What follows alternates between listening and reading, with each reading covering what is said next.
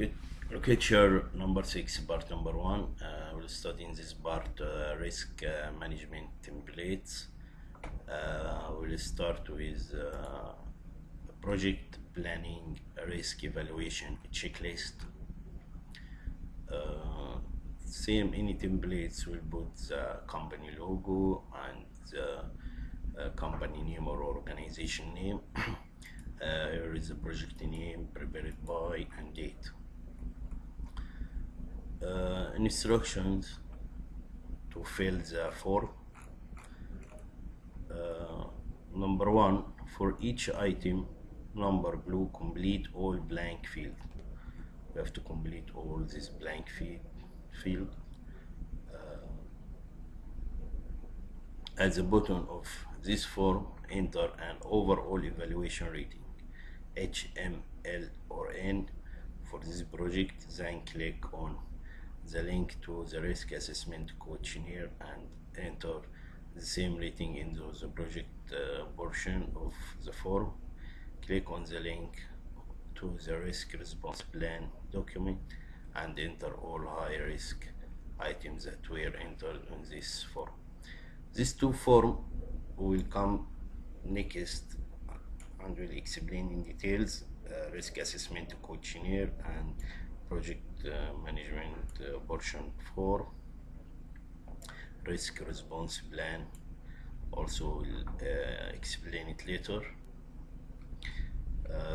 To know what is the meaning of H, M, L, or N, the rating, here H mean high, M mean medium, L mean low, A mean absent, C mean complete, B mean partially complete, A mean absent, Y mean yes, N mean no, NA mean not applicable.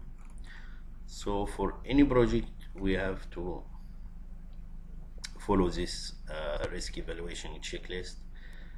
For example, the evaluation will be planning. Number 1, planning. Is the project scope include or definition and objectives the same as agreed in the project charter? Planning status here and risk level here. If planning status, this number 1, we have to put planning status C or B or A or Y or N or NA, and this is a risk which meet the part of the planning H or M or L or A.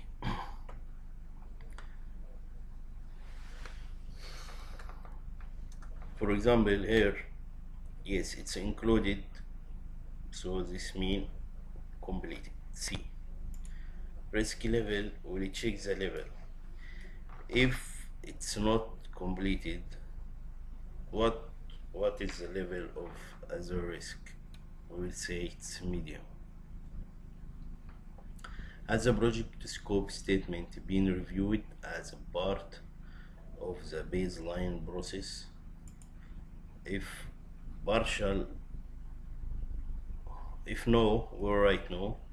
This means it's a high risk that nobody review the project scope statement.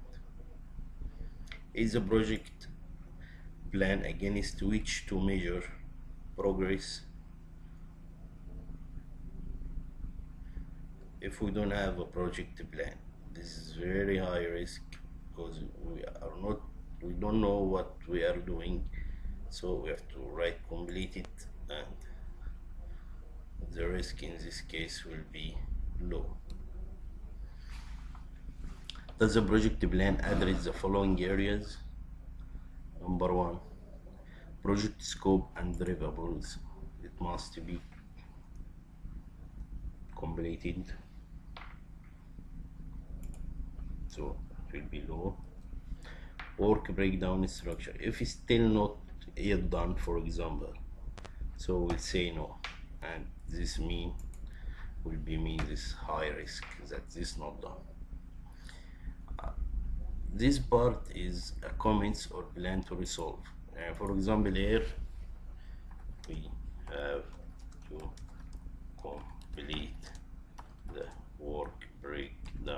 structure on, and we'll put the date, for example 15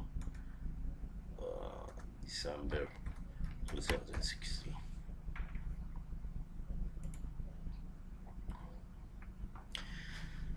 This example for how to fill the form: task dependencies, project schedule, milestone schedule, project budget, quality plan, issue resolution and change management, risk management plan, other plan as needed, critical success factor, resource plan, assignment limit, cost benefits analysis, procurement plan, communication plan, configuration management plan, phase exit criteria checklist, project progress tracking, project organization, facility plan, document plan, material plan, training plan, backup and recovery plan, contingency plan, cut over plan, warranty plan, transition plan, other. If there is something you need to add it. Is the plan of the project resources adequate? Are the baseline project schedule and budget realistic? Maybe the budget is not realistic, so you have to put it's a high risk, because this means you are not sure about the budget you put. Is the plan of the organization project resource adequate? Are the adequate project control system? Is there any information system for project? For example, central storage for easy access to project document, where key project stakeholders brought into the project plan, where potential customers involved early in the planning process. This can make high risk if it's not done. Was planning complete before the project was initiated? Are project planning documents under version control? If there are a vendor, have stay signed off on the project plan? If there is an independent and oversight contractor, have they signed off of the project plan? Then we go to organization. Is the project organization documented and on the file? Is the project manager qualified and experienced in project management? It can create high risk. Have roles and responsibility of the team being documented and communicated to the team, customer and stakeholder? Is the organization structure appropriate for the project size and complexity? Is there an identified role of technical leader, project lead, team lead, solution architect? Is the quality function identified as assigned? Who does quality control, quality assurance? Is the project sponsor function identified and defined? Is there change control board? Have the configuration management function been assigned? Are there backup strategies for key members of the project? Other organization items, if available, we can add it. This part regarding tracking and monitoring and the risk which can produce, are the various type of report, their contents, frequency and audience defined and communicated to the project team? Are the input requirements from project team member clearly documented and communicated? Have the reports to be produced, distributed and field being defined and file being defined? Has the format for tracking and monitoring schedule and cost being defined? We have to agree with yes or no, completed or what happened, and based on your answer you can define the risk: high, low, medium, the risk level. And in comments, as we said, you can write when it can be completed, how you can solve the risk if the risk happen. Reviewing, have the various meeting, the purpose, content, context, frequency, and participants being defined and communicated. What are the defined meeting materials? Are the meeting set up to have a sign note takers that will add action or issue to the issue list? Issue management, is an issues management process documented and filed? Is this process communicated to the customer and team member? Will an issue from be in use? Will all project issue and unconditionally tracked through the issue resolution process? Will all tasks resulting from issue be entered into the issue log and tracked? Are the process for unresolved issue to be scaled and resolved within the reasonable time frame? All these questions you have to ask, and if you have more you can add it also for any project. These questions to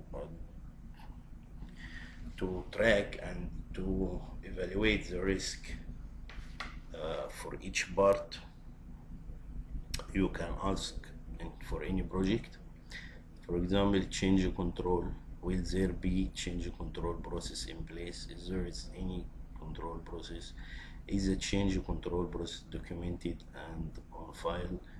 Will this process to be communicated to the customer and the project team? Will there be a change request from in use for change request form in use, as we explained before, the change request form?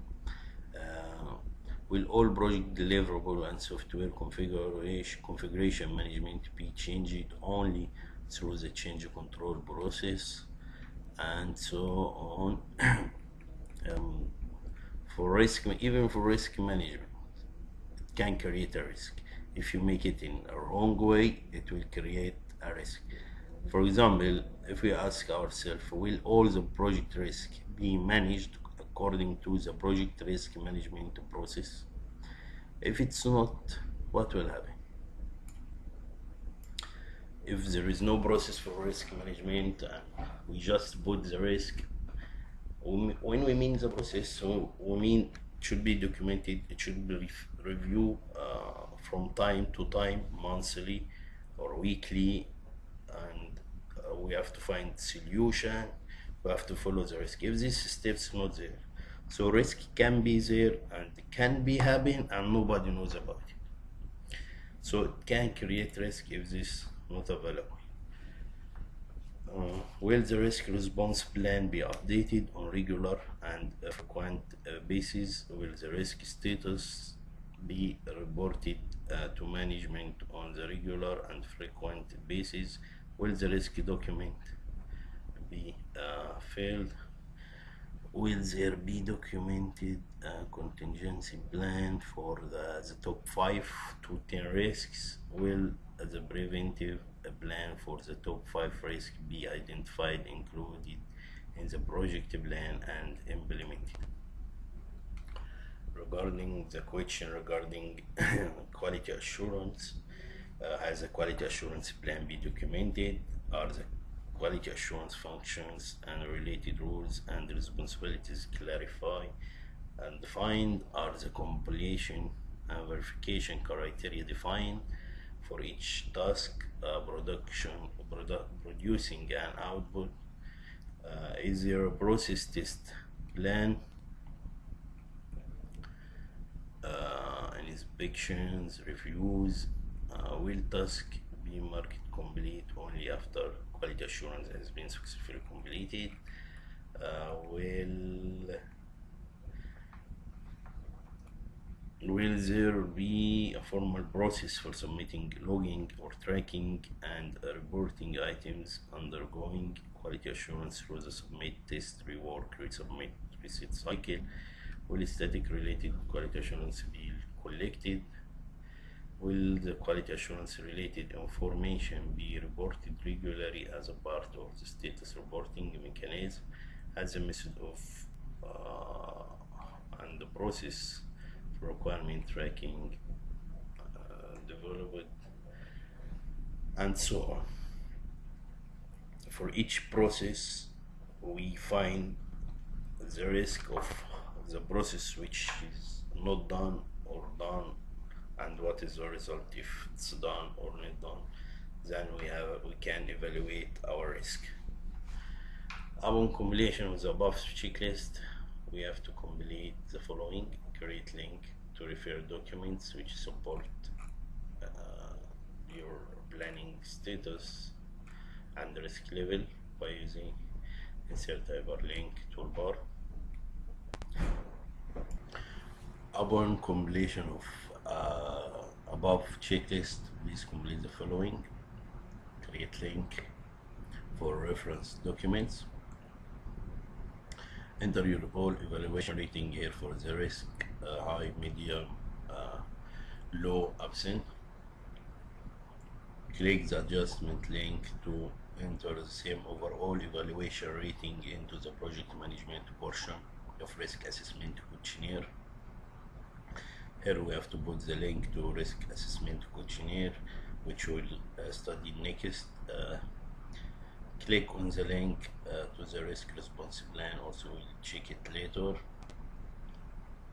Enter all risk high items that you enter in the above form. Number 3, project planning risk evaluation checklist signature, the final approval, and who create the list, who should approve the list, name, title, signature, and the dates. Next lecture, part number 2, will complete the balance risk templates. So see you next